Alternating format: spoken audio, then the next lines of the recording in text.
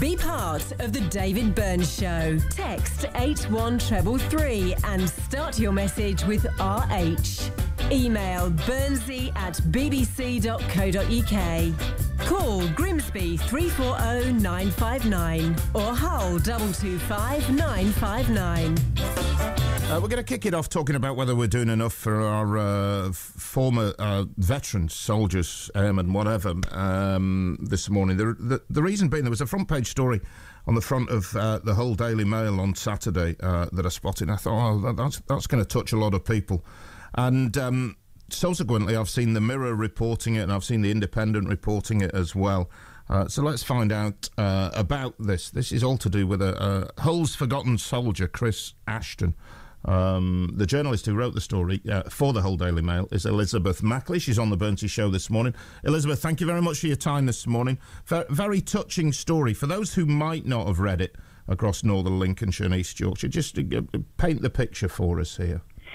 So, good morning. Morning. So, about 10 years ago, I think it was in 2006, this young guy, this Chris Ashton, he was serving in Iraq with the Black Watch, with the Royal Logistics Corps, and he ended up in an accident, and he took a grenade to the right side of his face, so he ended up losing an eye, and he needed to have his skull restructured. And over the years, and it was horrible, and it's because he had strokes on the table as well. He ended up paralysed down his left side, so unable to walk and unable to sort of have that independence that he had.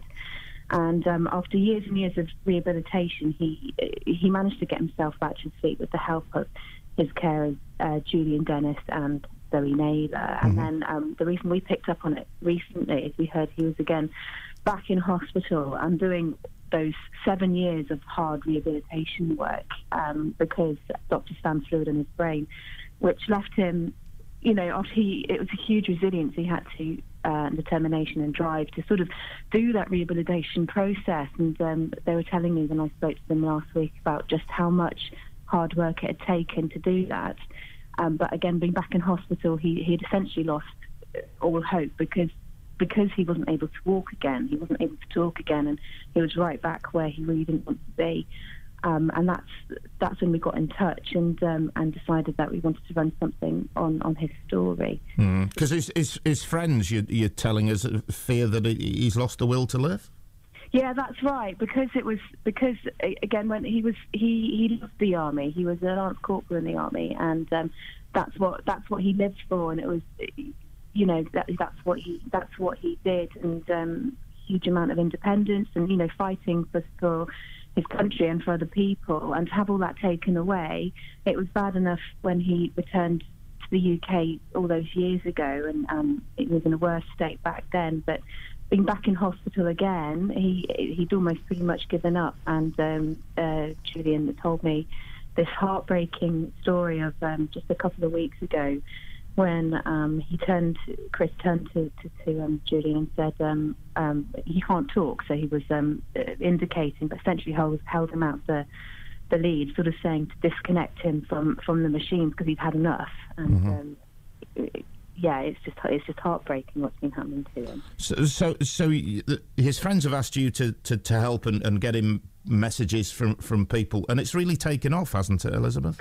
It's been overwhelming. I mean, we thought that we knew it would touch a lot of hearts and inspire a lot of people, but we didn't really anticipate just how much, just the extent of the response. If it's any indication, I put my email address at the bottom of the story saying, if you want to get in touch with a message of support, then do so. And we expected lots on Facebook and social media, and I was aware it was being shared everywhere. But over the course of the weekend, to my personal work email address, I've had more than 100 individual emails sort of giving messages of support. And again, they've been all heartbreaking in themselves. We've had sort of military wives, we've had families, we've had people who've lost somebody to the armed forces, as well as a huge response from the people of Hull themselves.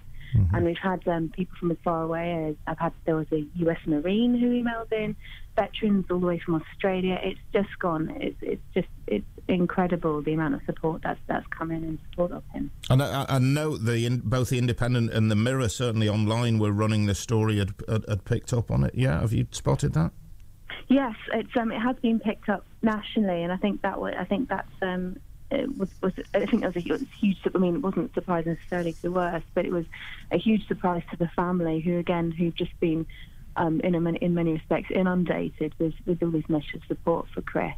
And from what I understand, it's when he first saw our front page, he was smiling and very happy. And I think it is doing the trick and perking his spirits up. I think it's all the more important that we do raise awareness of what's going on and continue to sort of fight for him. I think there's a risk that sometimes we do forget about our soldiers, and that's not a good thing by any stretch of. Where can people read more and maybe want to leave a message, Elizabeth? What's the best way people can do it? They can. I mean, I'm compiling and collating all the messages for Chris myself to give to him when hopefully I see him in the next couple of weeks or so. So they're very welcome to send emails directly through to me, and I can make sure that he receives them. Okay, what's your email address if you don't mind giving it out? Yeah, it's Elizabeth.Mackley, which is Elizabeth ELIZABETH.Mackley, which is MACKLEY at wholedailymail.co.uk. Thank you very much for coming on the show. It's I knew when I saw it, I thought this will touch a lot of hearts, and people will have feelings about this. You're doing a good thing. Appreciate you coming on the show this morning. Thank you for having me. That's quite all right. There you go, Elizabeth Mackley from the Hull Daily Mail there.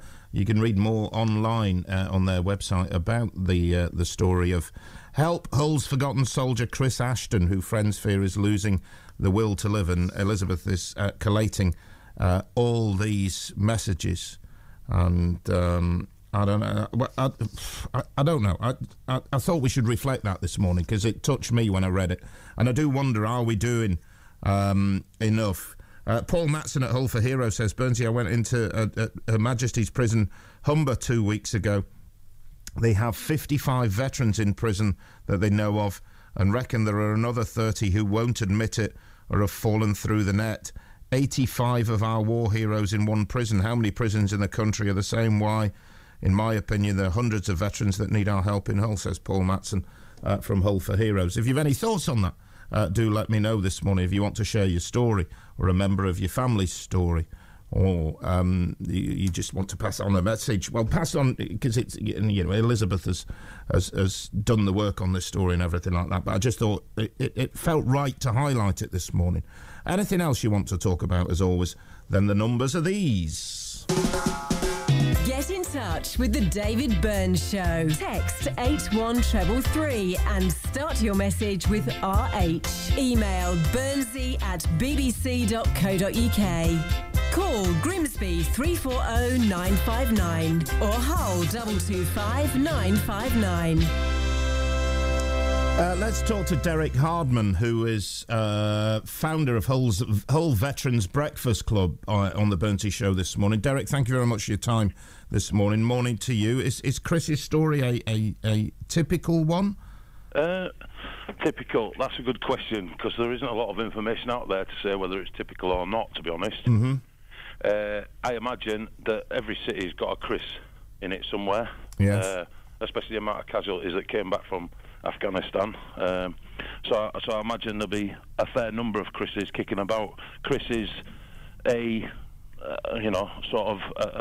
example of the sort of guy that goes out, puts his neck on the line for his country, and ends up paying a price that for the rest of his life. I mean, at the moment he's in the press, but a month's time, 2 months' time, when this blows over, Chris will still be paying that price. Mm. But soldiers, you'll correct me if I'm wrong, except that might be the price they have to pay, don't they? Yeah, I understand that. I understand that may be the price they have to pay. But don't get me wrong. When this story hit the press, sort of thing, Chris wasn't, making some sort of plea for any recognition or anything. No, it was his friends, wasn't it? Basically, I got involved because Chris joined the Breakfast Club. It was sort of the back end of last year, and we've been trying to get him down there. Obviously, he's paralysed down his left side because of right side brain injury, and he kept having relapses and wasn't able to go because of his injuries. He kept getting infections in the metalwork he's got in his head and stuff, and I wanted to introduce him to the Breakfast Club and for people to get to know him, for themselves rather than me tell them about him. And he was just never able to go because of his illnesses. Well, this last one, to be fair, he was lucky to be alive in the first place. The injury he had. Yes, indeed. Yeah. But he was lucky to survive this recent illness. They induced a coma to prevent him from having a heart attack because of the infection that was in the fluid around his brain, down his spinal cord, and it was touch and go for a while. So, and it set him back years. He was sort of getting some movement, a little bit of movement back on the side that's paralysed. He was able to feed himself and talk and everything, and now he's got to relearn to speak. So he's got another long road in front of him. It never seems to end for Chris, to be honest. I can imagine that. As a general principle, are we doing enough to look after? You see, this comes back to this point when you say that soldiers accept this risk. They accept a risk, a personal risk, but and they accept the fact that this sort of thing can happen. We all signed on the dotted line to say that we basically signed a cheque up to include our own lives. Yeah. But when you come back to back home, you basically don't expect to be forgotten. It's not like you don't expect people to go out of the way to lavish you with riches, etc. But you also don't expect that if you come back with an injury such as this, that he was basically left to his own devices, sort of thing. But in fairness to the authorities, and I'll get to a point in a minute, he has had a lot of surgery and presumably a lot of support, but he just personally feels that this setback, reading the story, has taken him to the brink of where he feels he hasn't gone on. Correct me if I'm wrong, there feels to be a lot of public support because Help for the Heroes and everything like that has shown a great deal of support. What I'm asking is, do the government show enough support? They've obviously paying for people's operations, etc., but are they doing enough, Dereck? Are they doing enough? Right. Well, the fact is that we still have 5% of the prison population are ex-servicemen. Yeah. There's a reason for that, because of the mental issues that they come back with. The injuries aren't always visible like they are with Chris. Yeah, I accept that. We have a high percent. Nobody really knows the percentage. We have a high percentage of guys that are homeless. That shouldn't be occurring. That should never be allowed to happen. Obviously, there are a very, very small number of them probably prefer it like that because they feel that they can't take handouts, if you like. But that shouldn't be the case. It's not a handout. They've all of them pay a price. They sign up for a job, but there is no job in the world where you actually, other than that, put your actual life on the line for the. It's not a job of work. It's a vocation. It's there is no other job like it. So, when they come back and they have these injuries, whether they be visible or invisible. That needs to be looked at. These guys that are in prisons need to be looked after so that they don't end up there. But Paul Matson sent me a text this morning from Hull for Heroes. I went in HMP Humber 2 weeks ago. They have 55 veterans in prison that they know of, and reckon there are another 30 who won't admit it or have fallen through the net. Do you think that's fairly typical? Yeah. Well, it seems to be. That's the sort of stuff that I've read. That seems to be typical. The issue is, guys like myself are joined straight from school. So you've gone from an environment where You have a schedule, you have a uniform, school uniform, you go to school, you have a roof over your head, all your bills are paid, etc., etc. Anybody that doesn't join the military, they, leave school, they get a job, parents are there to sort of assist them to become more independent, they get their own place, they learn how to pay bills, gas, water, electric, rent, whatever they have to pay, and piecemeal they become independent and have their own place, in society and go on and live their lives. The military, like guys like myself, you go straight from school at 17, join the military, you go from wearing a uniform and a schedule and everything else into a system where you wear a uniform and you follow a schedule and the roof is over your head and all your bills are paid.